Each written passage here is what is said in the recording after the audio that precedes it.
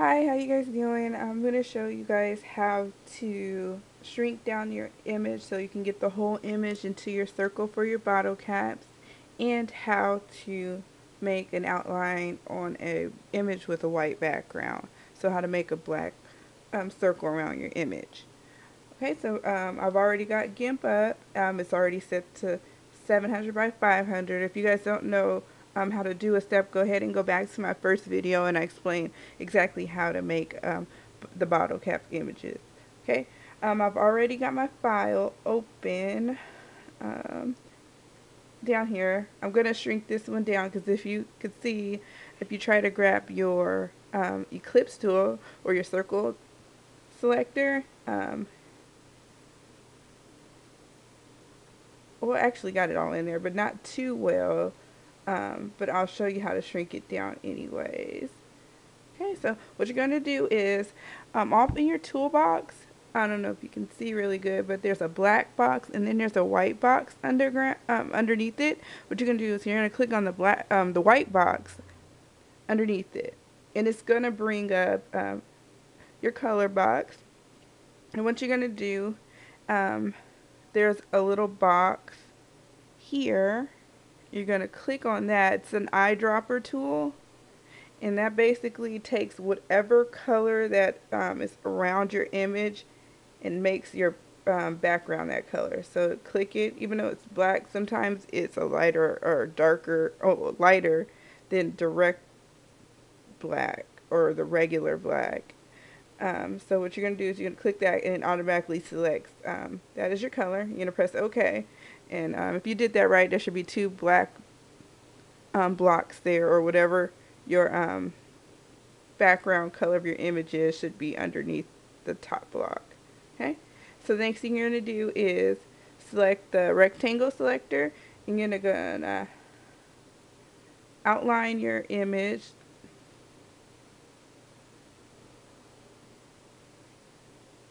Okay, then you're going to select your scale tool and you're going to click inside the rectangle. Okay, I close these little things to keep the image proportion. So you click on that to keep it proportion, and you just shrink it down. Right now it's at 399 width, so I'm going to try 300, enter, and I can see in the background where it shrunk it down pretty small, so that's small enough to get the circle tool around it. So I'm just going to click scale. I'm going to select the move tool and center it. Okay, then I'm going to click off the image to get rid of the square, and as you can see, it's shrunken down. And then you continue on with your regular bottle cap making direction. So you're going to get your ellipse tool now and circle it and scale it down. Make sure you unclick this little button here, and you're going to scale it down to 120 by 120. Okay, and you're going to scale, edit, cut.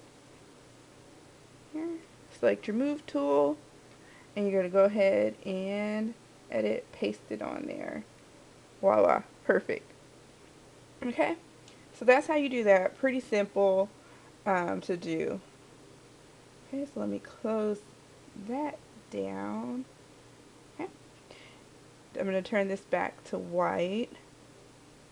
Okay, so now I'm going to show you how to make to outline your images. So what we're going to do is, this is the way I do it, especially if I'm doing a lot of the same images and I want them all outlined. What I do is, once I have my Gimp open, go File. Well, actually, I don't do that first.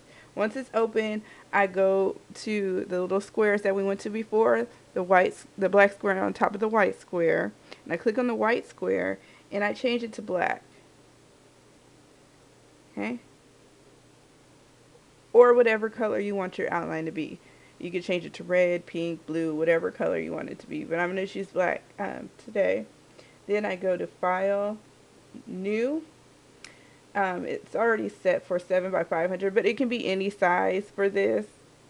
And and it's going to pull up a black background. Okay, you're going to take your ellipse tool or your circle tool, and you're going to make a circle any size because you're about to scale it down next. So you select the scale tool, click in the inside, and you scale it down to your button size, or your bottle cap size, I'm sorry, which is 120 by 120 for a 1-inch bottle cap.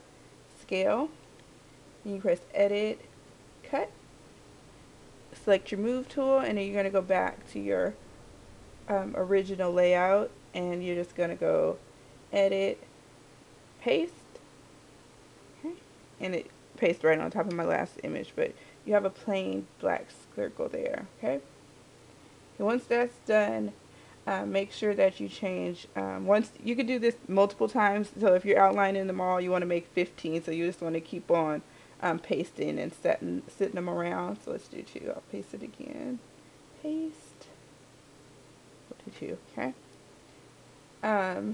so you want to make sure you turn your background, that's your background color, so the little rectangles, the one on the bottom that you turn to black, you want to make sure you always turn that back to white when you're starting to do another image. Okay, I'm going to pull up another image here. I'm going to show you guys how to shrink it down again. Okay, so it's already white, so I won't change. Well, I'm going to go back through it again for you guys. So you click on the back, the white block, select the eyedropper tool, select the background of your image, and press OK. Okay. Get your rectangle selector, which is already selected for me, and outline your image. Get your scale tool and scale down. This one's at, I'll make sure you click these together. This is at 218, so I'm going to scale it down to probably around 160. That looks perfect back there. Press scale, select the move tool and center it. Select outside the square, and your image is shrunken down. Okay, this is where it gets different for your outline. You're going to select your ellipse tool or your circle tool, outline your image, go to your scale tool, and we're going to scale it down. Okay, so unclick this from last time. Okay, so we know that our black square is excuse me, our black square is 120 by 120, so to get an outline of it, we need to make the inside image smaller than 120 by 120. So if you go to 110, it'll be a thinner outline. If you go down to 90 by 90, it'll be a thicker outline. So you can kind of play around with how thick and thin you're going to want the outline. For this, we'll do 100 by 100 scale. Then press enter. If you don't press enter, it won't scale on both. 100, enter, scale. Okay, select my move tool, and we're going to go edit, cut. Okay, shrink this down. Okay, then we're going to just go to edit. We're going to go back to our original page. Okay, and we're going to go to edit, paste, and there you go. It pastes right on top, centered of that next image. And of course, to do the next one, you just press paste again, and you move it over to there like so. Okay. And you have an outlined image. Instead of making a black background, you can make a zebra or a leopard background. You just open up whatever file you have for your zebra or leopard print, and you do the same thing. So you just circle it, shrink it down to 120 by 120, and you paste it and then you grab your image and make it slightly smaller to 120 and place it on top. And that concludes my tutorial. Hopefully I didn't get too jumbled in my words for you and you were able to understand. Leave any questions or comments down below, and thanks for viewing.